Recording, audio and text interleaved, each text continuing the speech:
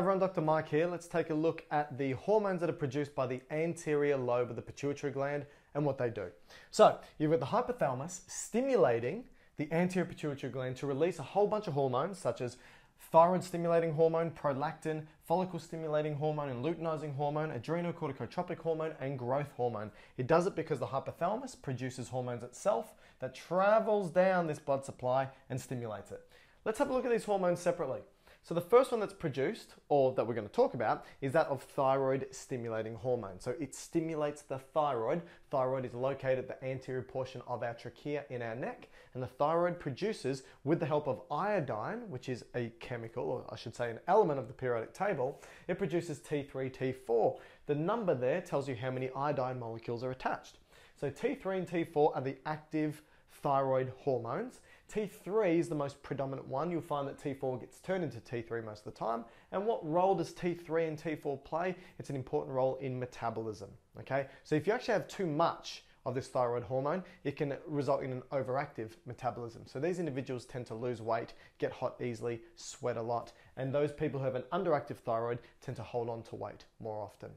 If we have a look at prolactin that's released by the anterior pituitary gland, prolactin actually stimulates milk production. Okay, so remember, oxytocin from the posterior pituitary gland is there for milk ejection.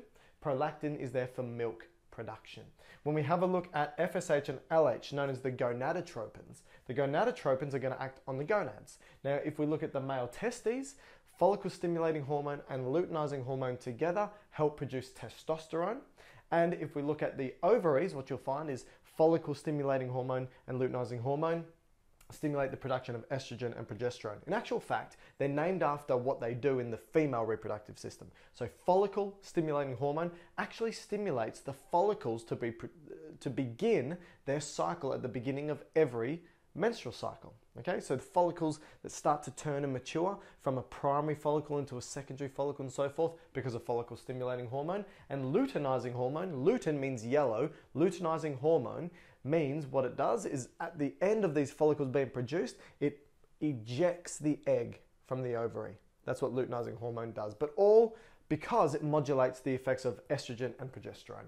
If we then look at ACTH, which is adrenocorticotropic hormone, adreno means the adrenal gland, cortico means the outside aspect of the adrenal gland called the cortex, and tropic tells you it's now stimulating another gland to release a hormone. So adrenocorticotropic hormone stimulates the cortex of the adrenal gland to release mineralocorticoids and glucocorticoids. Now the mineralocorticoids predominantly is aldosterone. Aldosterone helps us reabsorb sodium into the body. If we reabsorb sodium into the body, water will always follow. Remember that. Anytime you eat something salty, you get thirsty. So anywhere sodium goes in the body, water will follow. That's why if you have too much salt in the blood, water goes into the blood pressure goes up, okay? Now, why would we want to stimulate the release of aldosterone, which stimulates sodium retention? Well, we do it in times of stress when we need to raise our blood pressure, okay?